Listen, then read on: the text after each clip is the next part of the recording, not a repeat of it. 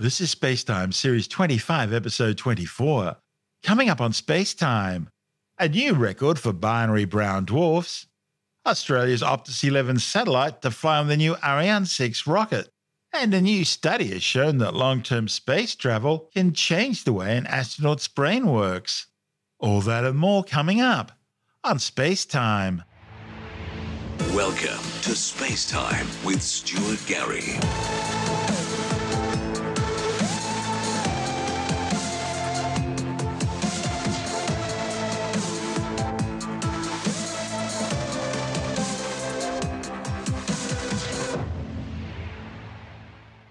Astronomers have discovered a rare pair of brown dwarfs that have the widest separation of any brown dwarf binary system ever seen.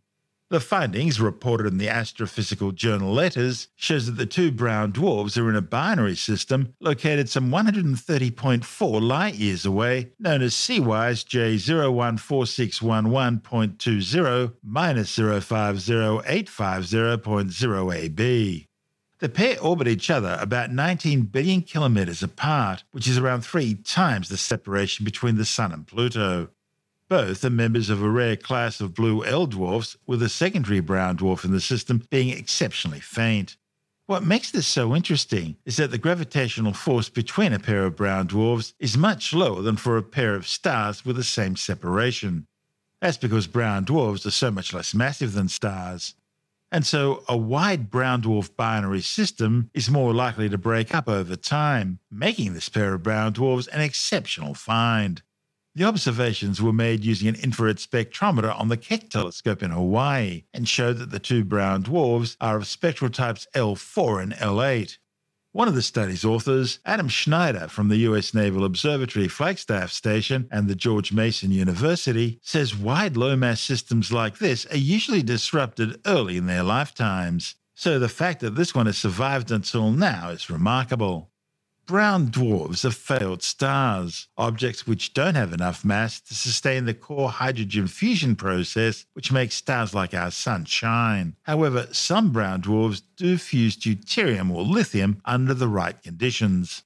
Brown dwarfs fit into a category between the largest planets, which have about 13 times the mass of Jupiter, and the smaller spectral type M red dwarf stars, which are usually about 75 to 80 times the mass of Jupiter, or about 0.08 solar masses. While some brown dwarfs are born as such, others start their lives as spectral type M red dwarf stars. But they then burn off enough mass during their evolution to cease the core nuclear fusion process of stars, turning them from red dwarfs into brown dwarfs. Now, these objects are still hot enough to be radiating energy. That's how they were detected. Binary systems are used to calibrate many relationships in astronomy, and so this newly discovered pair of brown dwarfs will provide an important test for brown dwarf formation and evolution models. This is SpaceTime. Still to come, Australia's new Optus 11 satellite to fly on the new Ariane 6 rocket. And a new study has shown that long stretches of time in space can change the way an astronaut's brain works. All that and more still to come on SpaceTime.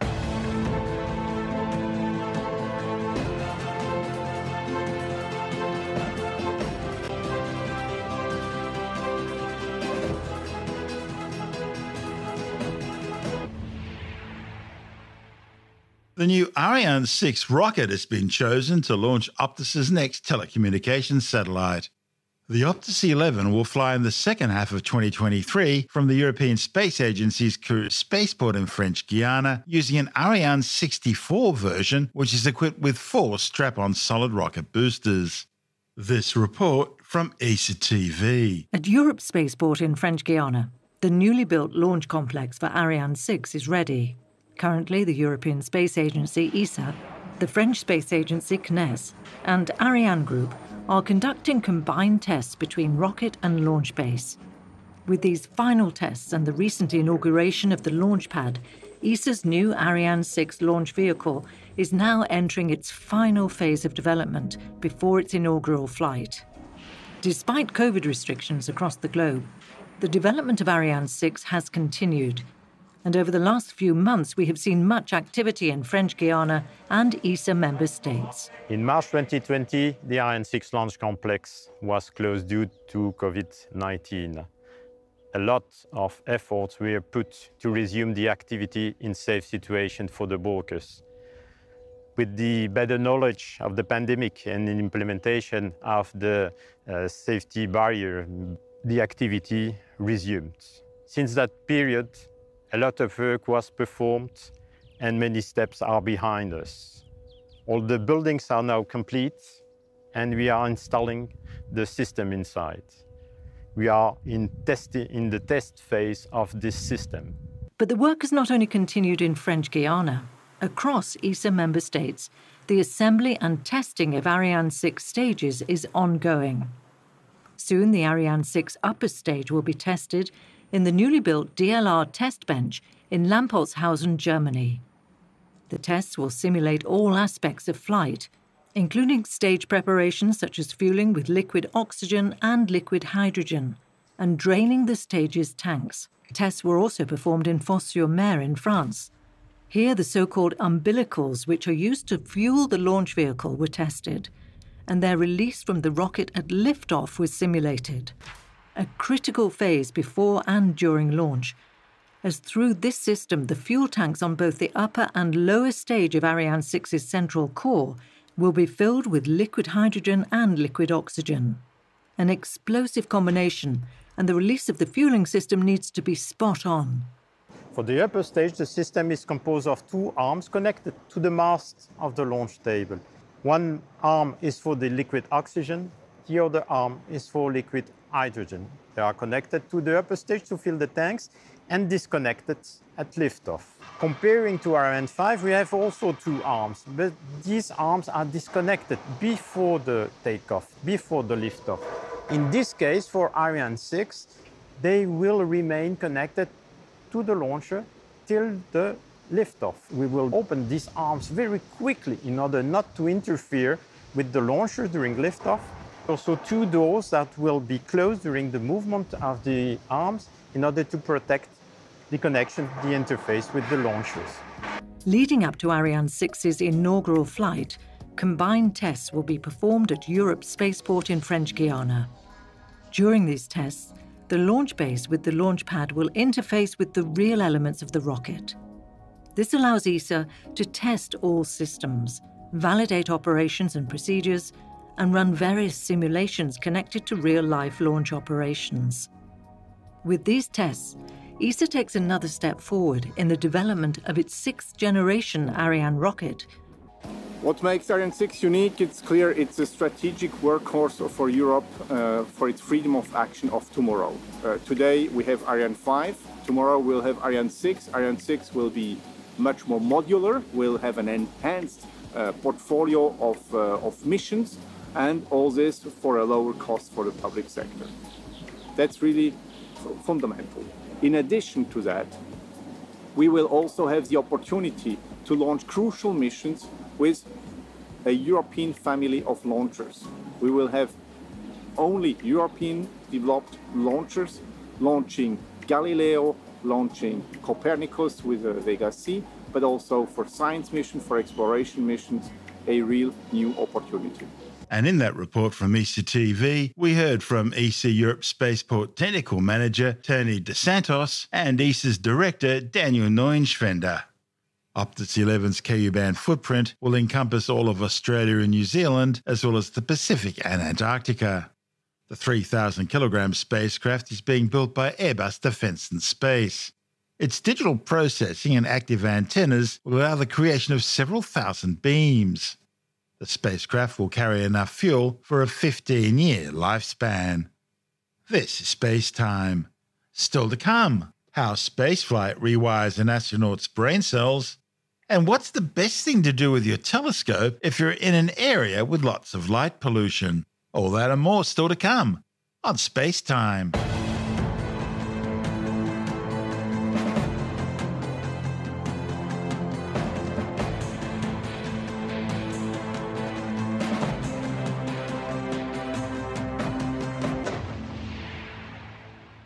A new study has shown that long stretches of time in space can change the way an astronaut's brain works. The findings, reported in the journal Frontiers of Neural Circuits, looked at the brains of 12 astronauts just before and just after their spaceflight and found changes in the neural connections between several motor areas of the brain. The changes were still visible 7 months after returning to Earth.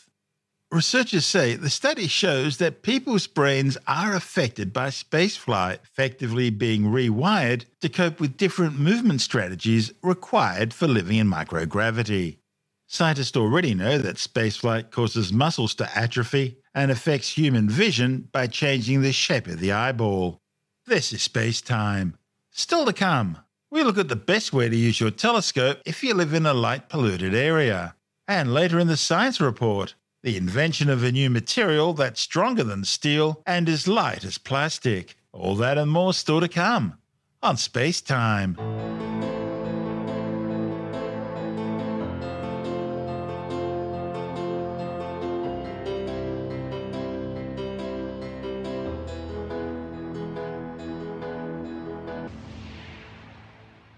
Australia has some of the best dark sky conditions in the world. And the Southern Hemisphere also provides the world's best astronomical viewing.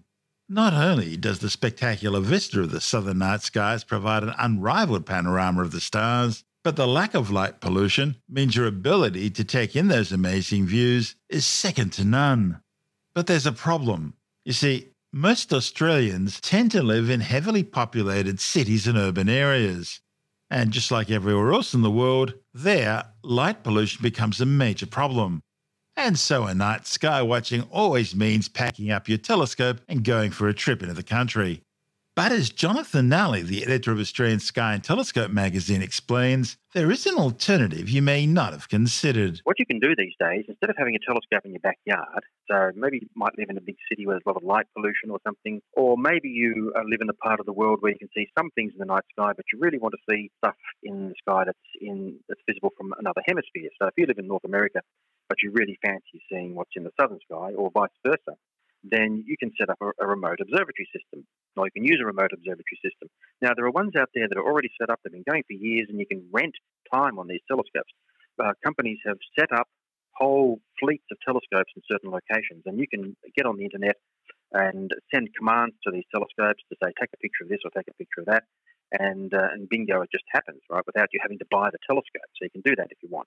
And that's Is that like really Swoop? well. Yeah, that's right, yes. There are things like that. There are quite a number of them, and they're situated all around the world, and they've got some really big, nice telescopes that you can use with fancy cameras and things. And I get a lot of pictures sent to me by people using these telescope systems, and they're just spectacular because the equipment is really good. You know, you're talking about $30,000, $40,000, $50,000 telescope systems that most people just can't afford to buy, but you can afford to rent it for an hour or something. It's not that expensive. But there's an alternative even to that these days, and that is if you do have a backyard telescope and you find that maybe the light pollution's got too bad or something, or you want to see a different part of the sky, you can actually pack up your telescope system with its cameras and its computers and everything like that and ship it off to this place in Chile that they've set up in the Atacama Desert, which is very high, very dry, and almost never has clouds and basically never rains.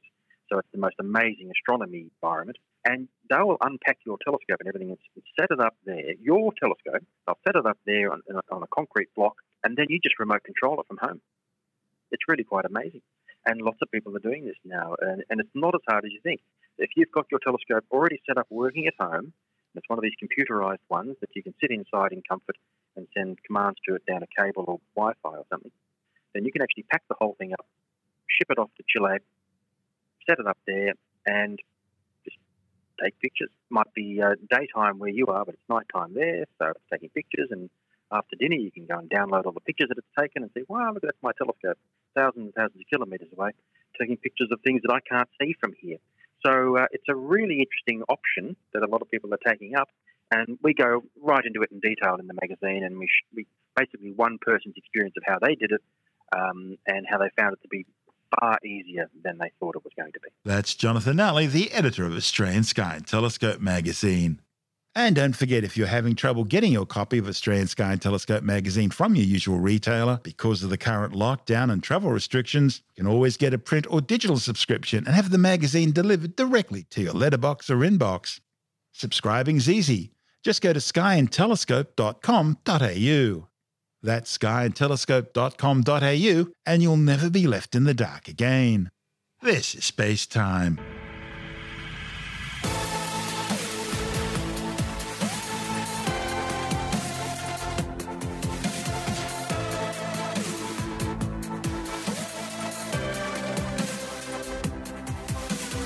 And that's the show for now.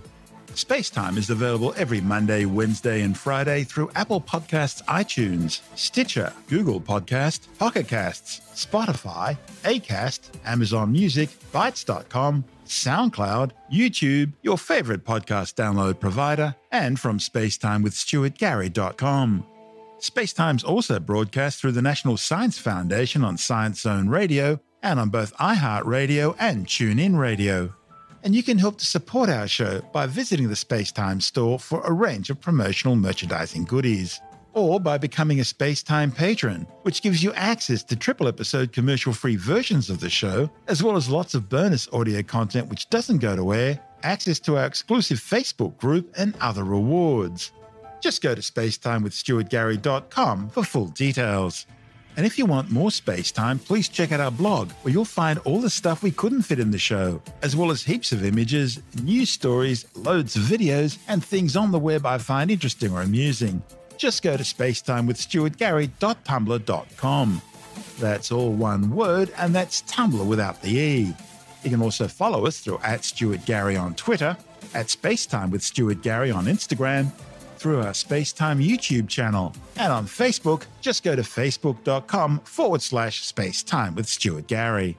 And SpaceTime is brought to you in collaboration with Australian Sky and Telescope magazine, your window on the universe.